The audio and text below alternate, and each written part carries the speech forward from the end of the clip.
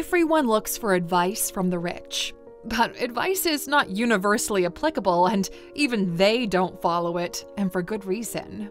Here are 15 things rich people advise, but never actually do.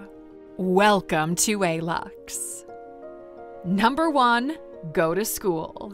Going to school with all its downsides is still good advice for most people. It gives you a predictable path forward when you don't know any better. It won't put you ahead of anyone. It won't prepare you for the real world. But, at least you're not falling behind at a dramatic pace. And that's good advice for most people. But the rich are not most people. Like we said before, the only reason you should consider not going to college or any other type of education is if you have something better to do. And the rich? Well, they've always got something better to do. They know the school system is outdated and there isn't much to gain there, besides some connections and maybe some open doors. As for educating their kids, well, that's a different story. You see, there are 3 kinds of schools: public schools, private schools, and exclusive schools where only the real wealthy parents send their kids. And if they don't find one, they'll just build it themselves and hire world-class professors from around the globe. Number 2, reduce spending. The first bit of advice rich people will give to those who are struggling financially is to reduce their spending. But here's something that many don't fully understand. You are not saving your way to $1 million. When poor people look at where to cut, the rich look at where to add. It's a different mentality. You can't really tell someone, just make more money, if they don't know how money really works. It'll just make them confused and annoyed. But you see, you can't really reduce your spending lower than 0. You are hard capped by how little money goes out of your pocket. Once you've got nothing left, this advice is useless. The rich never reduce their spending below what they consider necessary. And if there is a need for more disposable cash, they look at ways to generate more. There's no limit to how much money you can make, but there is one on how little you can spend. Number 3, get out of debt. The average person is notoriously bad with debt. As a matter of fact, 77% of Americans have had some type of debt that's not going away anytime soon. The buy now, pay later strategy is engraved in the culture.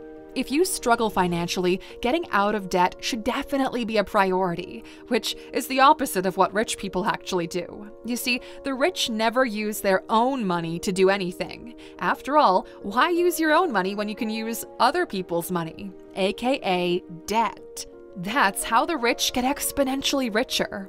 Debt is an extraordinary financial tool that can either make you extremely rich or extremely poor. But if you don't know what you're doing, it's best to stay clear of it altogether.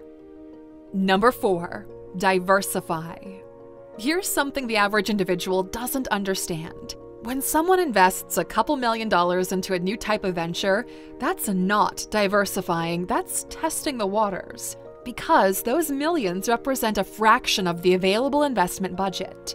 If you look at Warren Buffett, which, by the way, we're doing a new series with money lessons from different people, and you can check out the first episode by clicking in the link in the top right corner. All right, back to the point. If you look at Warren Buffett, he only holds a handful of stocks, and he's been doing that for decades. When the rich say diversify, they mean investing in the index fund, not the particular stocks, or buying the apartment complex, not just a unit.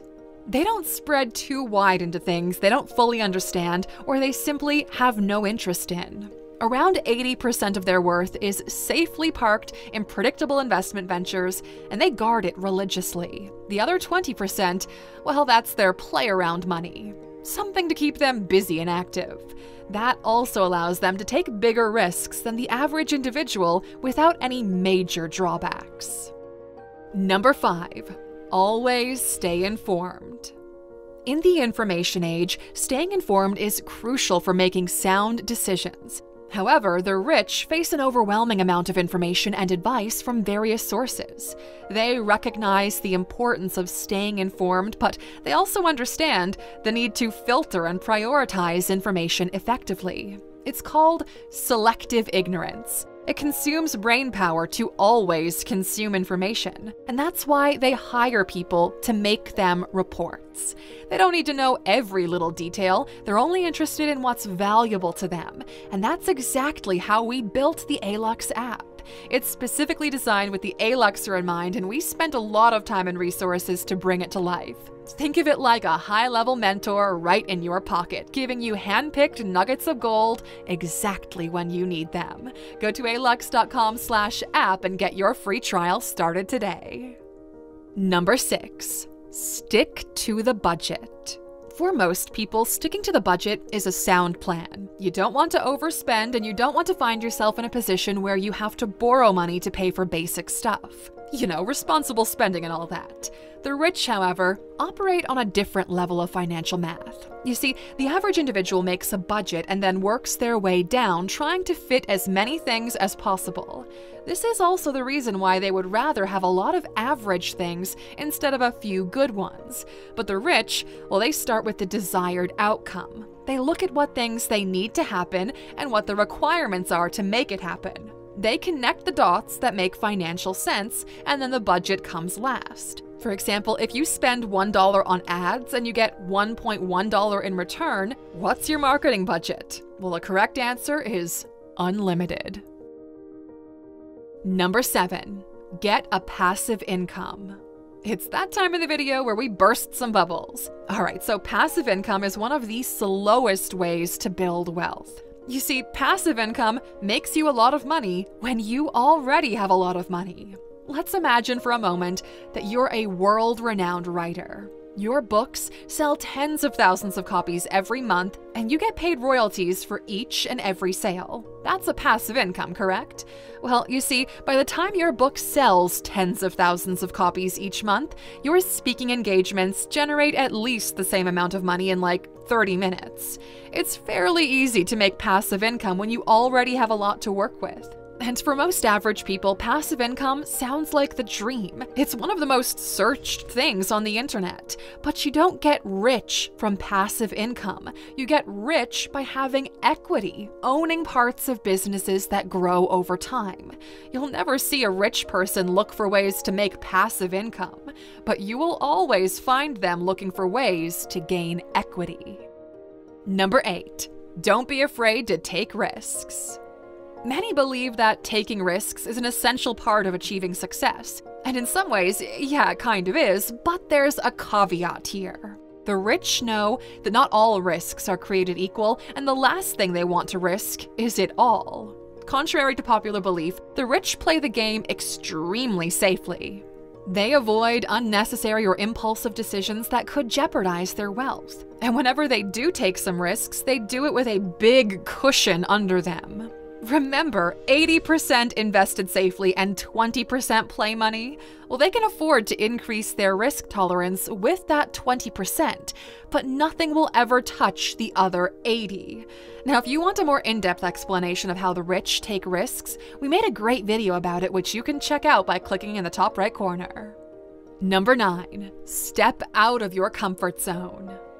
You've heard it time and time again. If you want to grow and make money, you need to step outside your comfort zone. And that's true if the comfort zone is your couch. But the rich actually stay well within their comfort zone most of the time. They understand that focusing on their strengths and mastering their craft leads to greater success and opportunities. Stepping out of their comfort zone can sometimes result in unnecessary distractions or a dilution of their expertise.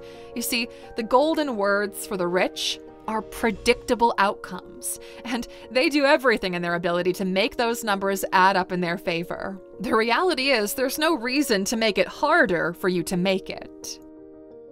Number 10. Save for retirement.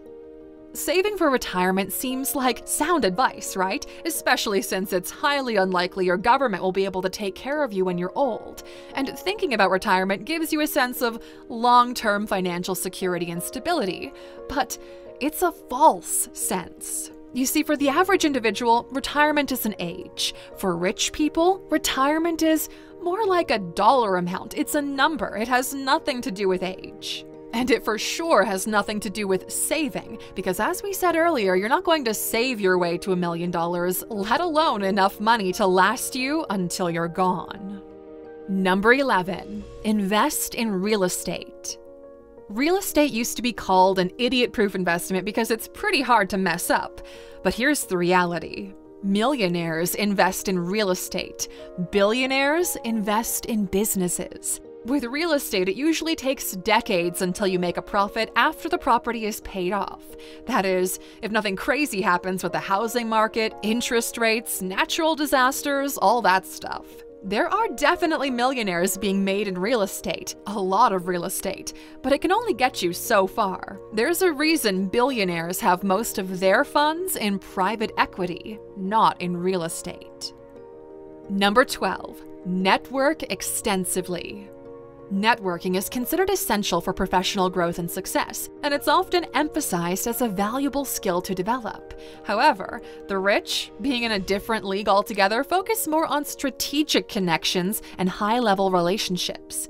In other words, the average individual wants to know a lot of people. The rich want to know just a handful of people who know a lot of other people. They understand the power of a selected network of influential individuals who can provide unique opportunities and access to exclusive deals.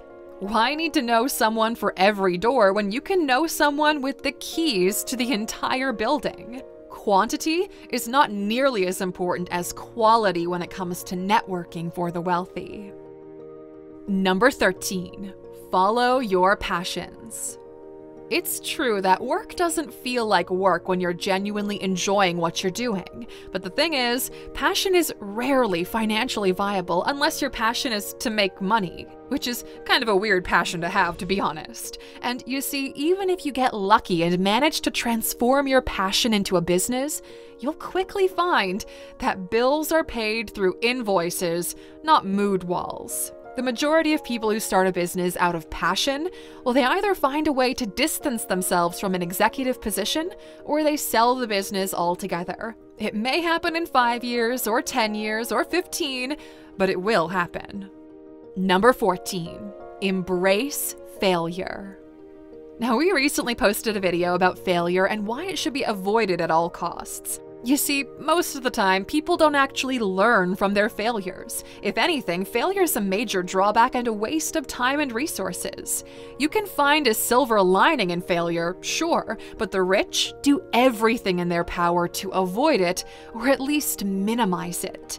Failure is a teachable moment that you didn't learn beforehand. And number 15, work hard.